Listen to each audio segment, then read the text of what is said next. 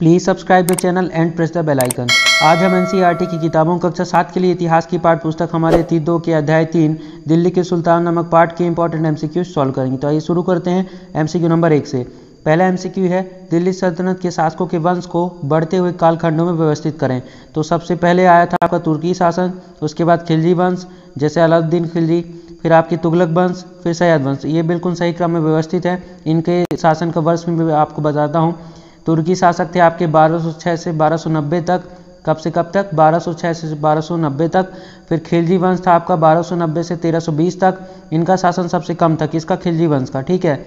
उसके बाद आपका तुगलक वंश आए, ठीक है। तुगलक वंश का शासन था आपका 1320 से 1414 तक। कब से कब तक? 1320 से 1414 तक। फिर आपके लास्ट में सैयद वंश, इनका शासन था आपका 1414 से 1451 तक। ये याद रखिएगा। आइए हम चलते हैं। अच्छा, इसमें कौन सा ऑप्शन सही होगा आपका? आपका ऑप्शन सी सही होगा, क्योंकि ये सभी क्रम में 1 2 3 4। आइए हम चलते हैं एमसीक्यू नंबर 2 पर। हमारा एमसीक्यू नंबर 2 है दिल्ली सल्तनत के अंतर्गत गैरिसन शहर का निर्माण किसके लिए किया जाता था? तो दिल्ली शहर के अंतर्गत गैरिसन शहर का निर्माण आपके रक्षक सैनिकों की टुकड़ियों के रहने के लिए मजबूत किले के रूप में किया जाता था, ठीक है। जो गुलाम होते थे, ये सैनिकों को खरीदा जाता था, ठीक है। तो इनके रहने के लिए गैरिसन शहर बनाए जाते थे, ठीक है। तो आपका ऑप्शन सी सही होगा। आइए हम चलते हैं एमसीक्यू नंबर 3 पर।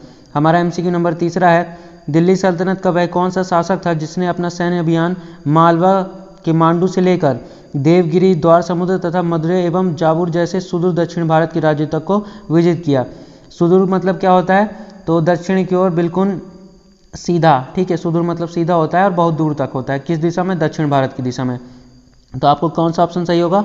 अलाउद्दीन खिलजी, सी ऑप्शन सही होगा, क्योंकि अलाउद्दीन खिलजी ने इतना सब जीता था। क्या कि अलाउद्दीन खिलजी ने अपने शासनकाल में सुदूर दक्षिण तक, सुदूर का मतलब बहुत दूर, दक्षिण की दिशा में बहुत दूर तक के राज्यों को अलाउद्दीन खिलजी ने क्या किया था? विजित कर लिया था, जीत लिया था। और दक्षिण की यह विजय अलाउद्दीन खिलजी के प्रसिद्ध सेनानायक मलिक काफूर के नेतृत्व में हुई थी। किसके नेतृत्व में? मलिक काफूर, जो कि अलाउद्दीन खिलजी का क्या था? सेनापति था। आइए हम चलते हैं एमसीक्यू नंबर 4 पर। एमसीक्यू नंबर 4 है हमारा नमाज के दौरान मुसलमान मक्का की तरफ मुंह करके खड़े होते हैं, तो मक्का की ओर की दिशा को क्या कहा जाता है? तो देखिए, आपकी मक्का की ओर दिशा को किबला कहा जाता है। उसके साथ साथ ये जो लिबान है, लिबान किसे कहा जाता है? तो मस्जिद के खंभों वाले कक्षा को लिबान कहा जाता है, ठीक है। और आपकी ये ममसूरा किसे कहा जाता है? तो मस्जिद के किबला के आखिरी हिस्से को, या आपका जो किबला है ना, ठीक है, जिस ओर दिशा करके ये करते हैं, नमाज पढ़ते हैं, उसके आखिरी हिस्से को आपको ममसूरा कहा जाता है। और शहर किसे कहा जाता है? सहन। तो मस्जिद के आंगन को सहन कहा जाता है, ठीक है। जो आंगन होता है मस्जिद में, उसे सहन कहा जाता है। अब इसमें आपसे पूछा था कि मुसलमानों को मक्का की तरफ मुंह करके खड़े होते हैं, तो मक्का की ओर की दिशा को क्या कहा जाता है? किबला कहा जाता है। ऑप्शन भी सही होगा। आइए हम चलते हैं एमसीक्यू नंबर 5 पर। हमारा एमसीक्यू नंबर 5 है दिल्ली सल्तनत के अंतर्गत बंदगा शब्द किसके लिए प्रयोग किया जाता था? तो देखिए, दिल्ली सल्तनत के अंतर्गत आपका ये जो बंदगा शब्द है, गुलामों के लिए प्रयोग किया जाता था, ठीक है। गुलामों को फारसी में क्या कहा जाता है? बंदगा कहा जाता है। याद रखिए, बंदगा जो है फारसी भाषा में कहा जाता है। और इन गुलामों को सैनिक सेवा के लिए खरीदा जाता था। सुल्तान लोग इन्हें सैनिक सेवा के लिए खरीदते थे और इन्हें राज्य के कुछ प्रमुख पद भी दिए जाते थे। और उस समय के विद्वानों का कहना है, क्या कहना है उस समय के विद्वानों का? कि सुल्तानों के लिए योग्य और अनुभवी गुलाम जो होते हैं, बेटों से भी बढ़कर होते हैं। इसके उदाहरण हमने अपने अध्याय पढ़ते समय कवर किए हैं। आप अध्याय देख सकते हैं, आई बटन में आपको मिल जाएगा। अब देखिए एमसीक्यू नंबर 6। तो एमसीक्यू नंबर 6 है आपका दिल्ली सल्तनत के अंतर्गत में निम्न कथनों पर विचार कीजिए। तो दिल्ली सल्तनत के अंतर्गत क्या कथन है? पहला कथन है भिन्न भिन्न आकार वाले इलाके इक्ता कहलाते थे। बिल्कुल सही। जो आपके दिल्ली सल्तनत में अलग अलग प्रकार के इलाके होते थे, उन्हें इक्ता कहा जाता था। और इन इक्ता को संभालने वाले अधिकारी जो होते थे, इन इक्ता को संभालने के लिए कुछ अधिकारी भी नियुक्त किए जाते थे, जिन्हें इख्तिकार कहा जाता था। क्या कहा जाता था? इख्तिकार कहा जाता था। इसमें लिखा अमीर, इसलिए दूसरा ऑप्शन आपका गलत है। और इक्ता को संभालने वाले इख्तिकार कहलाते थे। और इख्तिकार के अलावा इन्हें मुक्ति भी कहा जाता था, ठीक है। क्या कहा जाता था? मुक्ति। तो आपको पहला कथन सही है, दूसरा कथन गलत है। तो आप क्या बताएंगे? आपसे इसमें पूछ रहा है कि कौन सा कथन सत्य है, तो आप बताएंगे केवल एक। ऑप्शन ए आपका सही होगा। आइए अब हम चलते हैं एमसीक्यू नंबर 7 पर। हमारा एमसीक्यू नंबर 7 क्या है? एमसीक्यू नंबर 7 कह रहा है दिल्ली सल्तनत के अंतर्गत दिए गए कथन एवं कारणों पर विचार कीजिए। अब क्या कथन है? कथन है आपका मुक्ति लोगों को इक्ता जो है थोड़े थोड़े समय के लिए दिया जाता था। कारण क्या है इसका? थोड़े थोड़े समय के लिए क्यों दिया जाता था इन इक्तिकारों को? यही इख्तिकार को ही मुक्ति कहा जाता है, याद रखिएगा, ठीक है। अब कारण था कि ताकि मुक्तियों पर प्रभावी तरीके से नियंत्रण रखा जा सके एवं उनका पद वंश एवं परंपरा से न चले। देखिए अब छोटे छोटे हिस्से उन्हें शासन करने के लिए दे दिया गया, तो अगर उनको थोड़े थोड़े समय के लिए नहीं दिया जाएगा तो वे क्या करेंगे, वो उधर प्रभावी हो जाएंगे जिस क्षेत्र में वो शासन करेंगे, ठीक है। और प्रभावी होने के बाद जैसे उनके पुत्र होंगे या फिर उनके कोई भाई भतीजे होंगे उन्हें बैठा देंगे। इसलिए इन्हें क्या थोड़े समय के लिए नियुक्त किया जाता था जिससे वो अपने पद वंश या परंपरा से न चलने लग जाएं, ठीक है। इसलिए इससे क्या रहता था, इतने लोगों पर सल्तनत के जो शासक होते थे सुल्तान लोग, उनका नियंत्रण जो है आसानी से इन इख्तिकारों पर बना रहता था। आइए अब हम चलते हैं, तो देखिए आपका इसमें ऑप्शन कौन सा सही होगा, तो आपका ऑप्शन ए सही होगा कि कथन और कारण जो है दोनों सही हैं, और कारण जो है आपकी कथन की व्याख्या भी करता है, ठीक है। आपका ये जो कथन है कि मुक्ति लोगों को इतना थोड़े थोड़े समय के लिए दिया जाता है, तो ये जो कारण लिखा हुआ है ये बिल्कुल सही है, इसलिए आपका ऑप्शन ए सही होगा। आइए अब हम चलते हैं MCQ नंबर 8 पर। तो हमारा MCQ नंबर 8 है, दिल्ली सल्तनत में कृषि पर लगने वाले कर को क्या कहा जाता था। तो दिल्ली सल्तनत में कृषि में लगने वाले कर को खराज कहा जाता था, जो कि उनके उत्पादन का यानी जो भी वो उगाते थे किसान लोग उसका 50% होता था। कितना प्रतिशत, 50%। अब आपका ये खुम्स क्या है, तो खुम्स जो होता है लूट का धन होता था, ठीक है। जो आरंभिक सुल्तान थे वो क्या थे, बहुत कमज़ोर थे, तो लूट करते थे। इनका जो क्षेत्र था, साम्राज्य था, वो सीमित था, इसलिए लूट मार पर भी निर्भर रहते थे अपने आवश्यक सामग्रियों के लिए, तो इसे खुम्स कहा जाता था। और आपका ये क्या है, जक़ात। तो जक़ात जो है जो मुसलमानों के संपन्न वर्ग से लिया जाने वाला कर कहलाता है, ठीक है। मुसलमान के जो संपन्न वर्ग होते थे उनसे ये कर लिया जाता था जिसे जक़ात कहा जाता था। और खराज तो आपका यही खेती वाला है जिससे 50% लिया जाता था किसानों से। आइए अब हम चलते हैं MCQ नंबर 9 पर। तो हमारा MCQ नंबर 9 क्या है, तो हमारा MCQ नंबर 9 है, दिल्ली सल्तनत के संदर्भ में निम्नलिखित कथनों पर विचार कीजिए। पहला कथन है, मोहम्मद तुगलक अपने सैनिकों को नगद वेतन देता था, लेकिन कीमतों पर नियंत्रण करने की जगह उसने टोकन यानी सांकेतिक मुद्रा चलाई, ठीक है, सांकेतिक। तो आपका पहला कथन बिल्कुल सही है, मोहम्मद तुगलक ने ऐसा किया था। और दूसरा कथन है, मोहम्मद तुगलक द्वारा चलाए गए सांकेतिक मुद्रा धातु के बने होते थे। ये जो सांकेतिक मुद्रा थे वे धातु के बने होते थे, लेकिन सोने एवं चांदी के न होकर सस्ती धातु के थे, ठीक है। तो धातु के तो बने होते थे लेकिन सस्ती धातु के बने होते थे। तो आपको पहला दूसरा कथन दोनों सही है।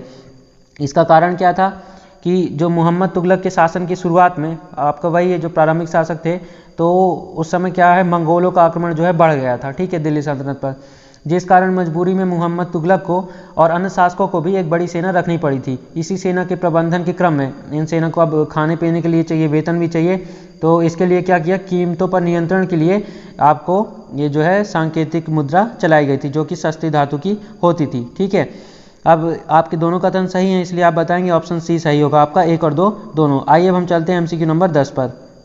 हमारा MCQ नंबर 10 है, अलाउद्दीन खिलजी ने अपने सैनिकों के लिए सीरी नामक एक नया गैरिसन शहर बनवाया था। गैरिसन शहर आप जान चुके होंगे कैसे कहते हैं, सैनिकों के रहने के लिए जो होता है उसे गैरिसन शहर कहते हैं, ठीक है।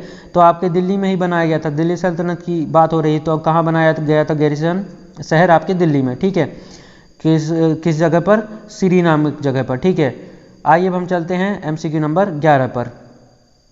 MCQ नंबर 11 है, दिल्ली सल्तनत में बाजार नियंत्रण की नीति को किस सुल्तान द्वारा लागू किया गया था। तो दिल्ली सल्तनत में बाजार नियंत्रण की नीति किसके द्वारा, आपके अलाउद्दीन खिलजी के द्वारा लागू की गई थी। क्यों लागू की गई थी, आर्थिक सुधार के लिए, ठीक है। और इसका उल्लेख जो है ये हमें पता कैसे चलता कि बाजार नियंत्रण नीति लागू की थी आपके अलाउद्दीन खिलजी ने, तो 14वीं शताब्दी में। किस शताब्दी में, 14वीं शताब्दी में। किसने, ज़ियाउद्दीन बर्नी ने अपनी पुस्तक का नाम क्या है, पुस्तक का नाम है आपका तारीख़ फिरोज़शाही, ठीक है। तो इस पुस्तक में किन्होंने, आपके ज़ियाउद्दीन बर्नी ने इस बाजार नियंत्रण नीति का लागू करने का, किसके द्वारा, अलाउद्दीन खिलजी द्वारा लागू करने की इस बाजार नियंत्रण नीति का उल्लेख किया है। किताब का नाम याद रखिएगा, तारीख़ फिरोज़शाही। आइए अब हम चलते हैं MCQ नंबर 12 पर। MCQ नंबर 12 है, निम्न कथनों पर विचार कीजिए। पहला कथन है, अलाउद्दीन खिलजी के समय सबसे ज़्यादा मंगोल आक्रमण हुए, बिल्कुल सही। और दूसरा है, अलाउद्दीन ने सैनिकों को एकता की जगह नगद वेतन देना तय किया। देखिए दोनों कथन सत्य हैं। दिल्ली सल्तनत में अलाउद्दीन खिलजी के समय सबसे अधिक मंगोल आक्रमण हुए, जिस कारण अलाउद्दीन खिलजी को एक विशाल सेना रखनी पड़ी। तो अलाउद्दीन खिलजी ने सैनिकों को एकता की जगह वेतन देना शुरू कर दिया था, इसलिए आपके दोनों ऑप्शन सही है। तो आप क्या बताएंगे, ऑप्शन सी आपका सही होगा, 1 और 2 दोनों। आइए अब हम चलते हैं MCQ नंबर 13 पर। तो हमारा MCQ नंबर 13 है, नीचे दिए गए कथन पर एवं कारणों को ध्यान से पढ़ें। देखिए ये कथन है फिर कारण है, तो आइए हम कथन फिर कारण पढ़ते हैं।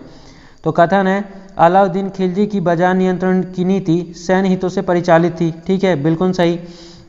अब दूसरा कारण है, इसका कारण क्या था कि सैनिक अपनी आवश्यकता की वस्तु दिल्ली के व्यापारियों से खरीदते थे और यह आशंका थी कि व्यापारी अपनी चीज़ों की कीमत बढ़ा देंगे। आपके दोनों कथन जो हैं सही हैं, ठीक है, इसलिए आपका ऑप्शन से ए सही होगा। कथन एवं कारण दोनों सही हैं तथा कारण कथन की सही व्याख्या करता है। कैसे व्याख्या करता है कि जो अलाउद्दीन खिलजी के शासन के समय जो है आपके मंगोलों के आक्रमण बढ़ गए थे, जिससे मजबूर होकर अलाउद्दीन खिलजी ने एक विशाल सेना बनाई थी और इस विशाल सेना को संभालने एवं विभिन्न प्रकार की चुनौतियों से निपटने के लिए अलाउद्दीन खिलजी ने विभिन्न आर्थिक एवं प्रशासनिक सुधार लागू किए थे, जिसमें से आपकी ये बाजार नियंत्रण नीति जो है क्या है, उनमें से एक थी। आइए अब हम चलते हैं एमसीक्यू नंबर 14 पर। हमारा एमसीक्यू नंबर 14 है, रुद्रमा देवी किस वंश की शासका थी? तो आपकी रुद्रमा देवी जो है काकतीय वंश की शासका थी, ठीक है।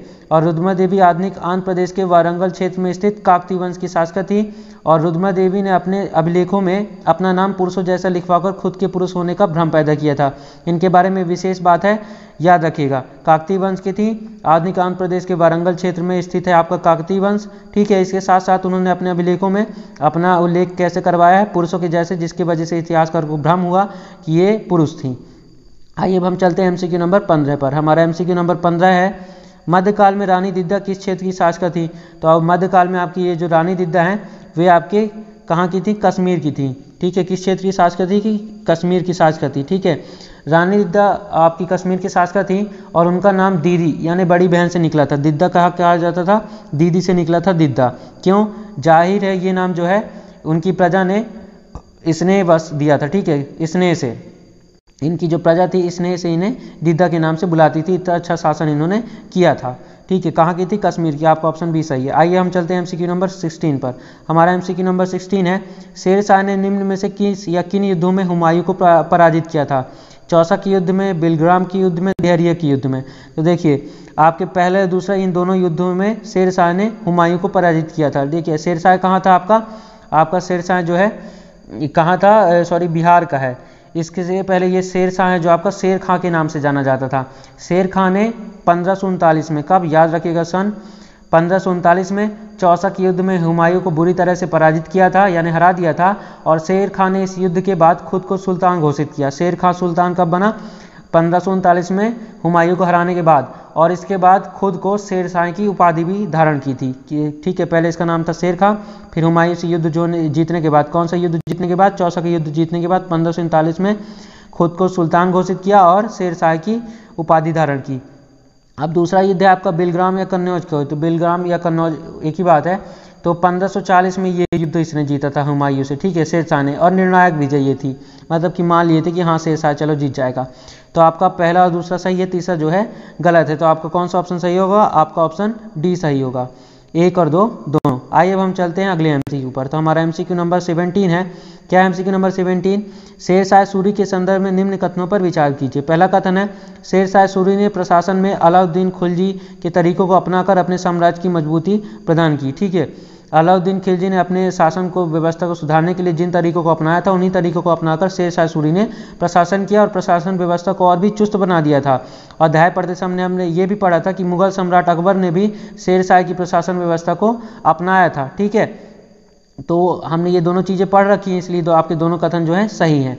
तो आइए देखिए कौन सा ऑप्शन सही होगा आपका ऑप्शन सी सही होगा, 1 और 2 दोनों। आइए अब हम चलते हैं एमसीक्यू नंबर 18 पर। तो हमारा एमसीक्यू नंबर 18 है, इब्न बतूता किस देश से भारत आया था? तो आपका जो इब्न बतूता है उत्तरी अफ्रीकी देश मोरक्को से भारत आया था। कहाँ से? याद रखिएगा, नॉर्थ अफ्रीकन देश से, ठीक है। नॉर्थ अमेरिकन नहीं, नॉर्थ अफ्रीकन, ठीक है, ये बात आप याद रखिएगा। कौन आया था? इब्न बतूता आया था। Okay, thank you for watching. Please subscribe the channel and press the bell icon so that you never miss the notification of any new video. Thank you for watching. Ibn Battuta, Morocco, north Africa.